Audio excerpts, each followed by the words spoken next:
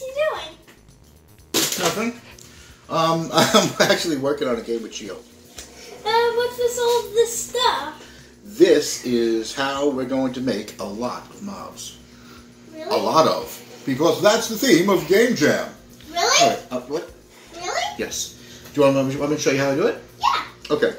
So, remember when I asked you to give me different types of, you wrote down, you gave me this list of like astronaut, alien, ghost, and all these things like that. Like Dino Man? Yeah, Dino Man.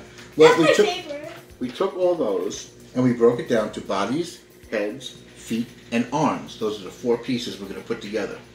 So what the game is going to do is it's going to roll the dice and pick out a body, a head, feet, and arms. Now, to give it a name, each one of these has its own word attached to it.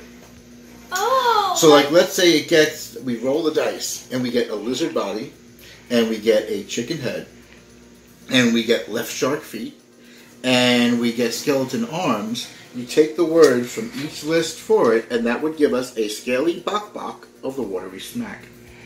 Yeah. So, basically, in order to create the names for them, in order to put... Yeah, what's up? So it's like, if you took a chicken, Yeah? Dino Man, zombie, and skeleton, what would it be called? That would be Lord Dino Dude of the Relentless Smack. So that's the way we put together the names That's a for good it. one, right? That's great, because it gives us a lot of combinations, it gives us a lot of unique names, and it's also going to give us a lot of creatures to combat.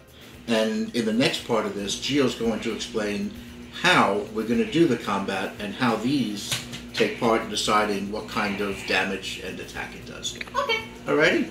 Cool.